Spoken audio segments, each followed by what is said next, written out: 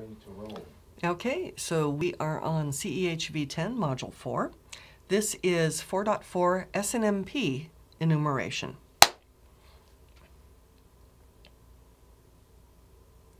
Probably the single most used protocol for enumeration is SNMP, Simple Network Management Protocol. It has been used throughout history, not merely with Microsoft, but with Linux, Unix, Cisco, network devices, servers, all kinds of devices. It's been used to query all the devices regularly, automatically, and present everything in a single dashboard console view. So let's take a look at SNMP enumeration.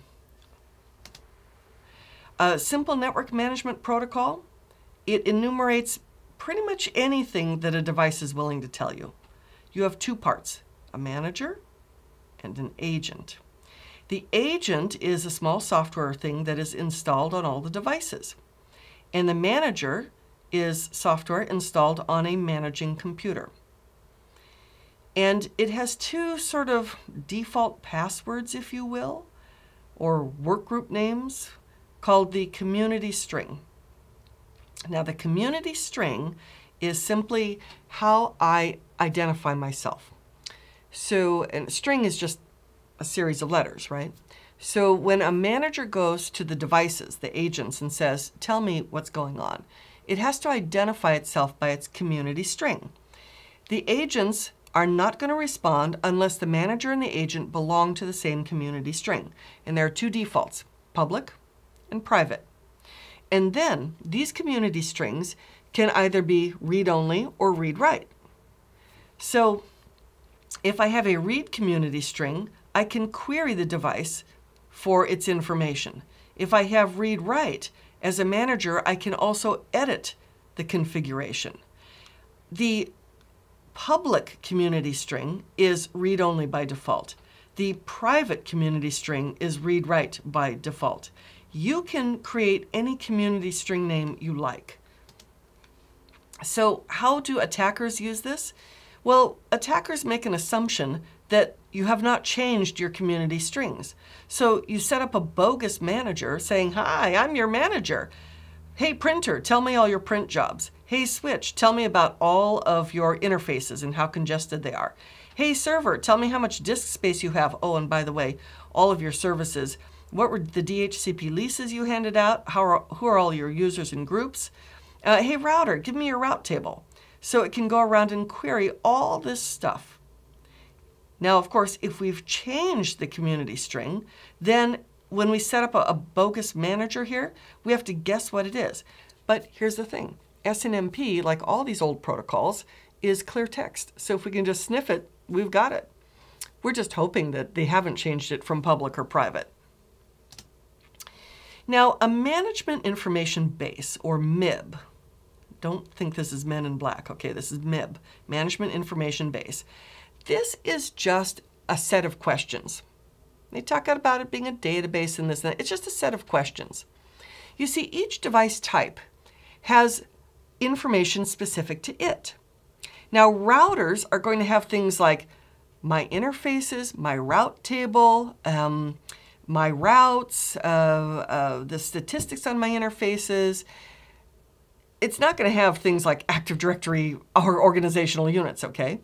But an Active Directory domain controller will have users, groups, policies, OUs, and then a switch will have things like all of my little switch ports. And a server is going to have CPU temperature, disk utilization. So each device type, and by the way, sometimes it's not a device, but a service on a device, like a DHCP service or a DNS service. But each device type or service type has questions that are appropriate for it. And that's what a MIB is. So a manager has to have all these MIBs, which are just sets of questions that it can ask each type of device. And most management software comes with typical MIBs. But most manufacturers, you can download and install the MIB that is specific for that particular device. So the manager is going to use the MIBs, and it's going to have one for every device. It's just a description of all the things that can be queried. And the MIBs are organized by a hierarchical fashion. So it's basically just a long string of numbers that then have an associated question. So it's organized hierarchically. So like we could, in theory, organize every single MIB question in the whole world for every device into a single hierarchical tree structure.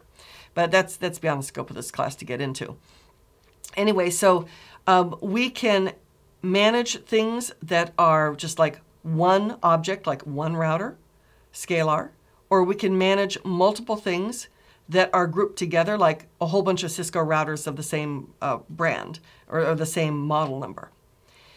So then the MIB will have little object IDs, and it'll be things like, give me a counter or a string or an address or some access level. So basically, so I can do some read and writes. And the SNMP uses the MIBs with all the little object IDs, and it will translate them so you don't look at just numbers. It translates them into something you can read, something human readable. So here's the architecture. I've got a manager, and it's going to, maybe there is one agent that talks to a whole bunch of devices, or maybe there's one device that has its own agent. And the manager just goes and queries. And it queries with a get. Get next user, get next DHCP lease, get next interface, and then I get a response. Now, if any of these devices, and so this manager is talking to an agent which is covering all of these guys, and then this manager is talking to a single device with its own agent, if any of these guys need to raise an alert, what we call a trap, then they come back and they talk on UDP 162. So 161 is for the manager to go query the devices, and 162 is for the devices to come back and talk. Anyway, this whole mechanism, this has been the historic way to provide central console information so that at a glance I can see the status of all my servers. If there are any alerts, I can click it. Oh, this one, disk space almost full. This one, CPU consistently hot. This one, policy violation, whatever it is.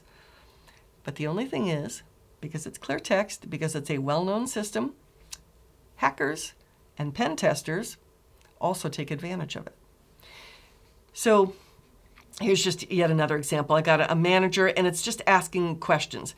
Give me your software version. Give me your IP address. Give me your available hard disk space. Give me your tables. Give me open files, ARP tables, and it just goes and queries all these devices. Various SNMP tools. OpUtils, SolarWinds. SolarWinds is like the venerable one that people use. But SNMP Scanner, GetIf. GetIf is a nice free little tool. OID View, iReasoning, SNScan, SoftPerfect, SNMP Informant, NetSNMP, NS Auditor, Spiceworks. I've used Spiceworks extensively.